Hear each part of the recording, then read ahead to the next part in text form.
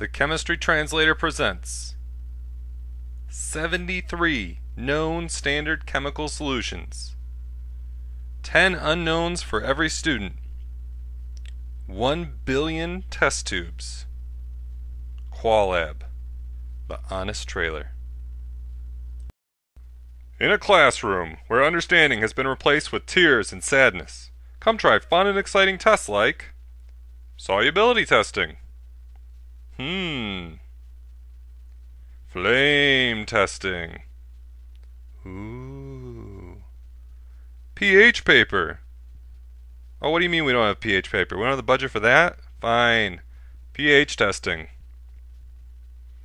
That one nitrate test that no one really actually knows what's going on in. I don't see a thing. Brown ring? Yeah, well, I don't see a brown ring. Then the dumb questions begin. Said if you add barium chloride and it turns white, it means you have a sulfate. Mine didn't turn white. Does it mean you don't have a sulfate?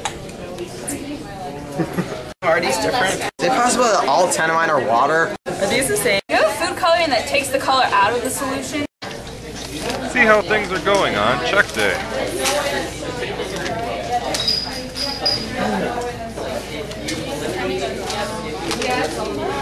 That score is not even possible.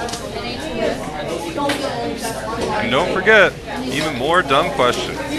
If I have a sulfate and I add barium chloride to it, it'll turn white, and I added barium chloride and it turned white, so do I have sulfate? Do these look the same? Is this blue? Can you smell this for me? Does this look yellow to you? Qual, you've never hated food coloring more in your life. Seriously, this is way too many test tubes. Who filled all these? Shouldn't this guy be grading?